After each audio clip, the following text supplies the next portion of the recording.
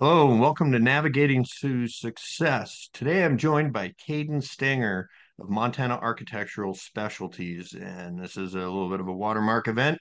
This is episode number 20. So, Kaden, thanks for joining us.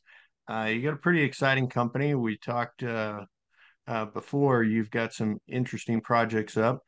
Tell us what Montana Architectural Specialties does. Montana Architectural Specialties is a small rep agency here in Montana. Since the end of 2018 and 2019, we began to represent manufacturers in the decorative glass and glazing realm, sliding door hardware, now representing decorative hardware for commercial and interior design, as well as high-end architectural metals, so blacksmithing, and then power lift hydraulic doors. So kind of a wide variety, but mostly in the customs realm. So we like to have a lot of control over the projects. We come from an artist background here. So we have a lot of interior designers reaching out to us for consultancy, especially in the decorative glass and glazing realm. Wow, that's super cool. And your team is based out of Missoula proper, correct? Yep. So Missoula proper, actually Polson. So born and raised here in Polson, but a lot of our team or individuals that we work with, a lot of our partners and customers, Missoula surrounding areas and Kalispell, so up north. Any so is that as far as your reach is, or are you all across the state and into Nope. So northern Idaho? we're Idaho, Montana, Oregon, and Washington for many of our products. Most of the projects that we work on that are high-end glass or glazing related. We've done a lot of work in the Yellowstone Club with some amazing partners in Lake Glass. Out of Bozeman. So big shout out to Sean and his team. They kind of keep me alive and keep me moving at times. And then with some of our products, we are restricted. So we're to the edge of Spokane County. But most of our product offerings, and some of them are out into the Dakotas and Wyoming. So depending on the product specific, it really can be a changing map for where we represent and which products we represent. So yeah, you're really kind of spreading out. So are you scaling up? So yes, How's that work? we've taken on one new product in Bella Hardware, which has become kind of more of our national footprint. But at the same time, what we're trying to do is we're trying to breathe more life out into the Montana, Idaho Panhandle area where you're not seeing a lot of touched glass and glazers, excuse me. And at the same time, what we're really trying to do is put our service out there in that we do a lot of custom consultancy. So if you have something that comes in on a napkin, we want to put ourselves out there as Right. that consultant can help guide you in finding the right partner A in a designer, maybe for your entire home or for a specific element of your home. So let's talk about challenges. And not to throw any dirty laundry in the street, but business owners typically love to talk about their challenges. Is marketing your challenge? Brand recognition? What is your challenge? Yeah, so just being in the geographic territory that we're in, not as many opportunities as say, Northern and Southern California and the hotbeds of areas where you see a lot of design happening. But what I do see is that brand recognition out here is very important. It's finding a foothold in they know what you do at first sight, and being able to um, uh, provide that opportunity for them to reach into your website and have clear and detailed information on what you represent, your mission statement. So it can be very hard sometimes to convey what's going on. And yes, brand identity is big for us here at Montana Architectural Specialties. You'll see that on our website and kind of how we push out our social media. We try to be very repetitious and we try to be always having a broader vision or a larger vision about our company and scaling is obviously something that we try to do. But I thank you for asking about those challenges because being in our geographic territory, it can be hard to be out in front of your customers all the time. So having the ability to Absolutely. penetrate socially is amazing. Yeah, it is challenging. You know, people on the East and West Coast in high population density areas, they don't get us. I say that frequently on this show. They don't understand. Yeah, I mean, you know, what's the mileage east west across Montana? It's, you know, just shy of 800 miles, right? Yeah, yeah, It's kind of crazy. And I've got your website up right now. I love the background of the snow and the fog blowing off the mountains over there yeah. in Bitterroot. It's really cool. And it's a very sharp website. So for anybody Thank you. watching, go out and take a look at what these guys do. It's some really clean, interesting looks, both old style and new style. So very kind of what you want, how you want it, um, kind of products that you put out there. Um, so this is probably a really easy one for you because it sounds like you're a rapidly evolving and adaptable kind of company. What is your mantra for innovation and staying adaptable in the current environment? Yeah. Yeah. So, um, I'm a huge believer in the Stoic mindset. So I'm a huge investor in believing in yourself, investing in yourself, and developing on those gut feels. You know, understanding that when you feel that it's time to pivot and develop in your company, take on a new idea or flush out the old, that you listen to those calls from the inside out. So my development process here, if I'm looking at a new product to bring in, if I'm looking at a partner, say a new partner, even a new customer, I want to know that they're wholesome in their approach. I really want to understand that they're going to be a great partner for us here, not only on the development side, but that we would recommend that product to anyone. That we would go out and install it in our own home, and that we would actually be proud of that installation.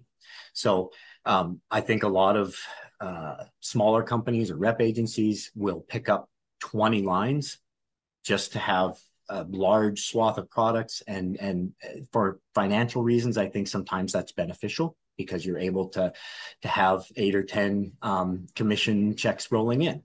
I tend to try to control my development through quality, durability, viability, duplicatable functionality, fit and finish of products is a lot for me. And so coming from the glass world and coming from a lot of custom and very high end products, um, detail orientation and that quality of that product is big for me. So if I'm looking to develop my lines or take on something new, have someone install my products out in the field, it's very, very important to me that I meet these individuals, that I hear their backstory, and that there's something there for me to attach my wagon to, so to speak.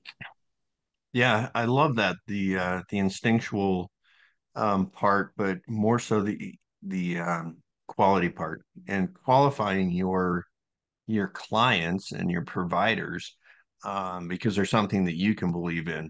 And you mentioned something else about specifically about the social media and website that I think is often overlooked and really important is putting out there what your company values and your mission is, what your mission statement is. I think that's a key piece that a lot of people miss. So I really appreciate that that that you acknowledge that. Um,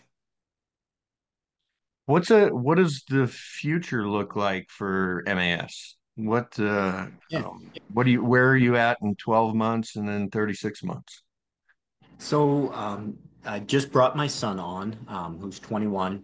So he got a basic education in, out there in the field of construction to understand kind of the grassroots of what it takes to pull a tape and set a stud. There's a lot of value in that. I did that myself. So, practical application is huge for me. Then I brought him on to manage projects, better understand social media, and since he is of a younger mindset, he was able to really turn me on to some things that we can do with algorithms to be better uh, identified out there. And what's really Yeah. neat is now we are, kind of running full steam. He's able to help me not only on the social media side, but he's really worked into strategizing how we better suit our clients, how we better service them, what we educate them with, so that when they're using our product, they can go into a home and say confidently, this is a great product. We have, proper literature. We have web presence, again, that they can go through our website and find all the information that they're looking for. So building a backstop with my company is probably going to be the biggest thing moving into 2024, is building an informational backstop so that when they are here, they feel welcome on the website. When they're interacting with our people, they feel very welcome, and we respond. We're very responsive. So, and what I mean by backstop is it becomes that you build a base and then you build a fence above that to catch, and some Sure. stuff goes over the backstop. We all know that. And so we just have not been great at maintaining that information and keeping the education out there. So, by way of educational presentations, product introductions, we've done that in the past where we're in a glazing contractor's office, we're feeding them donuts and coffee, and we're educating them. And we really need to reinvest in that in 2024. So that's a that's it's not totally unique, but it's kind of a lost art and a lost philosophy of you're keeping the experience, and I use the term experience intentionally. Um, you're creating an experience for your contractors and your customers that's personalized. Um, it's kind of funny because like 10 minutes before we got on this interview, I took a spam call and it was totally an AI recording. And it had asked me a question, I'd give it a response, and it would regurgitate my response to get something else. And I'm like, how impersonal is this? I kept it Right. on the phone for about 8 or 10 minutes, but it was kind of spooky, honestly. So having a genuine person to person, feeding them donuts and coffee Absolutely. experience is that small business in the West. And that's the Yeah. part that I think people don't get out in the urban centers. Um, Great that you had your son working with you. So he's graduated to running the smart end of the tape measure instead of the dumb end. Yes. Well, and you've nailed it there, and it's for me trying to allow him the ability at what I call the new balance of work is you want to be there for your children. So being out on the job site for 10 hours a day, that works. And as a single dad, a lot of that stuff can happen. There's a transition in not only your education and your ability that can allow you to make the same money in a position of consultancy or in a position where you're feeding information and you're providing information to those parties that need that. So for him, I think it's going to be unique. There's going to be a hybrid model to what we do here to help him really choose his own path. And we deal with some really custom products. So he may end up at one of these manufacturers, working for that team because of his ability to really turn a product or flip a specification from one product to another. And they find value in that. And that's really where I've found success in myself and where I came from prior to being at Montana Architectural Specialties. Yeah, it's and I really appreciate this, and I think this is important for people that might watch this, is that you don't have any boundaries set up for yourself. You have a pretty specific area that you're operating in right now, but you haven't set any barriers for saying, hey, we could go over here if we chose to Right. intentionally, or we could expand into this, and that's important. So we asked about or I asked about scaling and what you're going to look like in the future, which is kind of limitless. But are you hiring? Yeah, so we're always looking for qualified candidates for project management, as well as social media. As I mentioned before, our reinvestment into this is going to be, I think, kind of a twofold investment as we move out into the year. But we are looking for qualified candidates. I would prefer that they would be in Montana, but that's not limited because I know the hybrid work model and working remote is just as viable. So. Um, yes, anyone can always reach out to me, Kaden at montanaarchspec.com. And you can always just send me a message or even call the number that's listed on the website. I will always pick up my phone. I pride myself in being available at almost any hour. So, We might have to yeah, talk about that off camera. yeah, yeah. I've got a job for you, right? Well, I skipped over the question about work-life balance. Yeah, Since we're yeah. there, why don't you tell me a little bit about how you manage your work-life balance? So, work-life balance is really force-fed by something else that I have with my family and with the work that I do. So, I work as well as a national team member for Special-Lite Inc., based out of Decatur, Michigan. So, I'm the architect engagement specialist for that team. I deal predominantly with AIA presentations and engagement educational sessions with architects across the nation. So we've got multiple teams of reps under us selling high-end doors, really value-based products.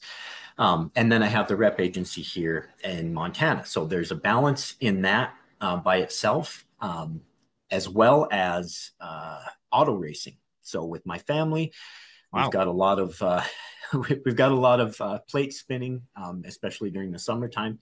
My children race quarter midget race cars, and then we race all the way up to modified cars that my father races here in the Mission Valley, or previously in the Mission Valley, and now more in the Idaho or State Line, Idaho areas where we're planning on participating again in 2024. So there's a lot of work that we do to try to not only maintain a structure of this is how much we need to give, and then at the same time, we have a legacy in motorsports that we owe it to our forefathers and my grandfather to carry the torch for. So, with a machine shop that my father owns that kind of backs us, as well as many uh, individuals representing our team, it becomes uh,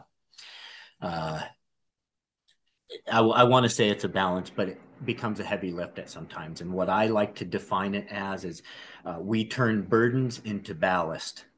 And so the burden can hit you, but I'm gonna rip that off you, and you use it. you Turn your can burden do into it. ballast. Turn your burden into ballast, and once you're balanced out, then you can move forward again. And that might be one of our, you know, key terms or key words that we use in 2024 with our team here is it may seem like a burden now, but once you find that it's ballast, it'll help you move forward in that balance. And so um, that might be the definer right there for you, Jeff. Yeah, and that answers the last question that I would have asked you is what's the one thing that you would tell a aspiring entrepreneur or somebody that was struggling with their company is turn the burden into ballast. Any closing thoughts before we close this up? No, just thank you for the opportunity, Jeff. This is a unique deal. I've watched, I think, almost all of the episodes now. I'll go back now that I've participated and make sure that I watch all the remaining episodes.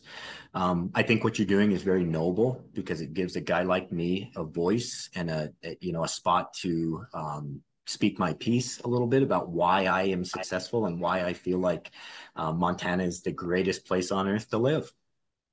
Yeah, and I find that a lot. And again, that's actually my inspiration for doing this series and doing what I do as a business coach for creating a healthy community through healthy economics in rural agrarian Montana, right?